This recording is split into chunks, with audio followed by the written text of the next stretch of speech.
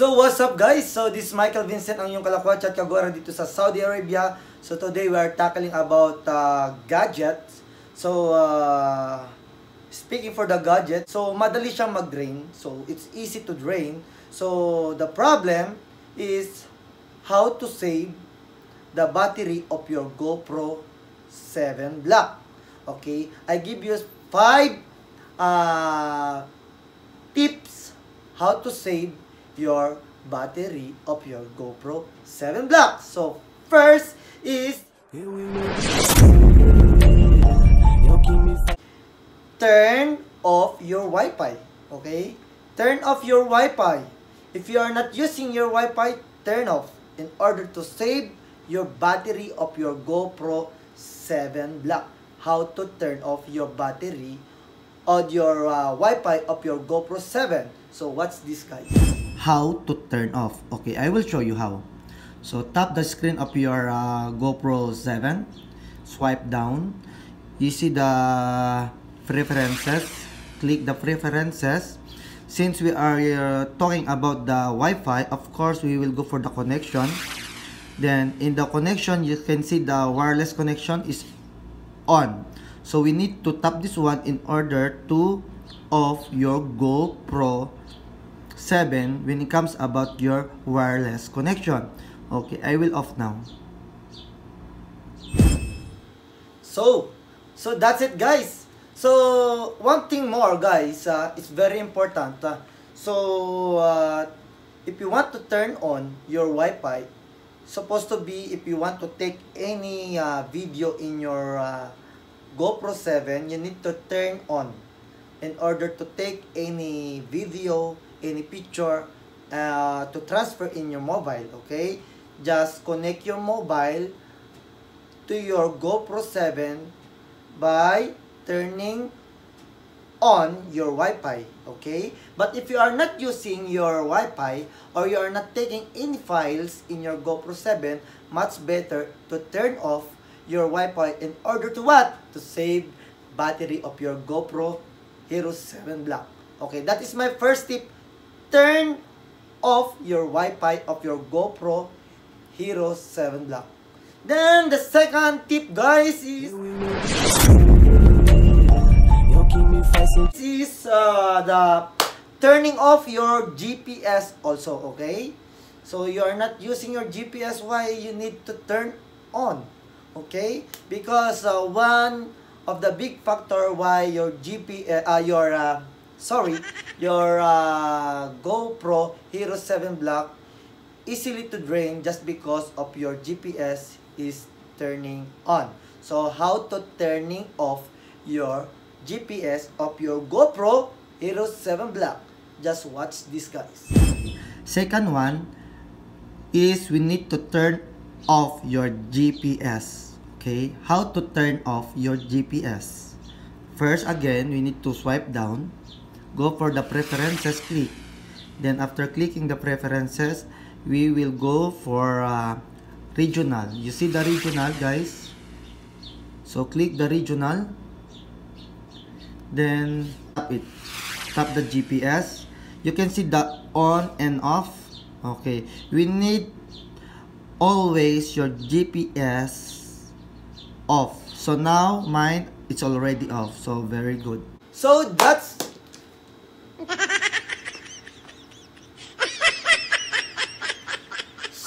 the tips number 2. So we will go for the tips number 3.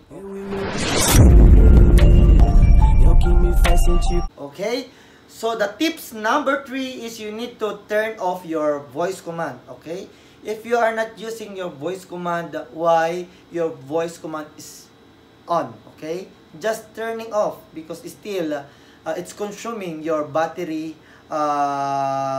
energy. Okay, you need to turn off your voice command actually in order to save your battery power battery. Okay, first you need to swipe down. See, you see that one, the head. See, it's already X. Means my voice command is always off. I will turn on. If you turn on your voice command, it look like blue light. Okay, this is the voice command is on, so I need to off again. Okay, means my voice command is off. Okay, that's my third tip. So the fourth one is, this is it, the brightness of your GoPro Hero 7 Black. So how to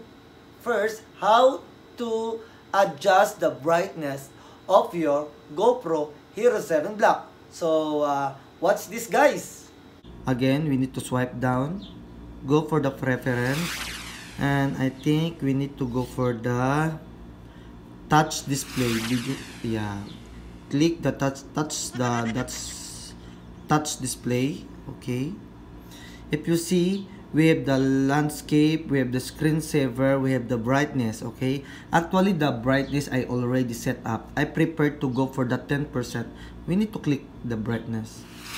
See the brightness. I recommend you, if you want to save the battery of your GoPro, it's better to go for the 60% or 40, 25 or 5. But me, I choose 5. Or okay, we will go for the other like that. Okay, don't fool the brightness of your GoPro 7 because the problem is the battery. Okay. So that's it, guys. So you need to adjust the brightness of your GoPro Hero 7 Black in order to save the battery, power battery of your GoPro 7 Black. Just just put it into 25, just go into 60, or just go into the 5. Actually, I use 5, still I can see the video. Still, brightness number 5 is still good. 25 is still good. 50 is still good. Okay?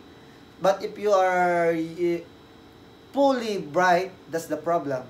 It can consume the power of your GoPro Hero 7 Black. Okay? That's the tip number 4. So we will go for the tips number 5. And this is the last but not the least. Okay? The screensaver. Okay? What is screensaver? Actually, screensaver, okay, if you need to put time of your GoPro Hero 7 Black, if you put 5 minutes, even this GoPro 7 is video recording, after 5 minutes or 1 minute, it's automatically black. It will turn off your screen, but it doesn't mean the video will stop. No, it's still recording, but only just the screen will turn off.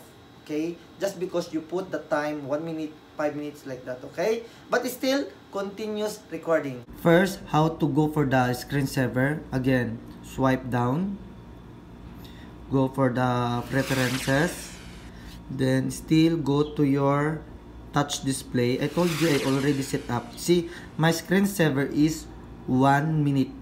Okay, we will tap this one and we will see the option. You have 1 minute, 2 minutes, 3 minutes, and never.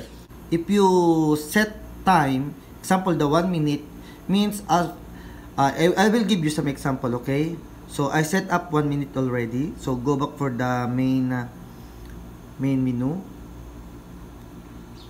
Okay, now okay, we will try it to do the video. Okay, I will show you. So I will click this one in order to record video. Okay, now you see the red one. Now it's recording, but according to my screensaver, I need only 1 minute, but then your screen, it will be show black.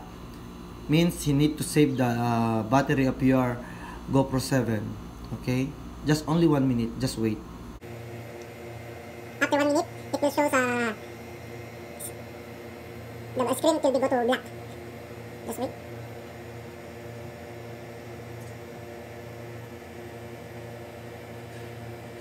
Am I right? 1 minute. 1, 2, 3, 4. See, just only 1 minute. It's your screen, it turned off. but it doesn't mean it's not recording. No, it's still recording. Did you see this one? It's blinking, means still recording. Then I will touch the screen to show if it's still taking the video. Okay, she's still taking the video. Just only screen is turned off, only the screen, in order to save the battery, because I set this one into 1 minute only. So that is the 5 tips how to save your battery of your GoPro Hero 7 Black. So thanks guys, hope you like my tips, 5 tips how to save the battery of your GoPro Hero 7 Black. So thank you very much guys.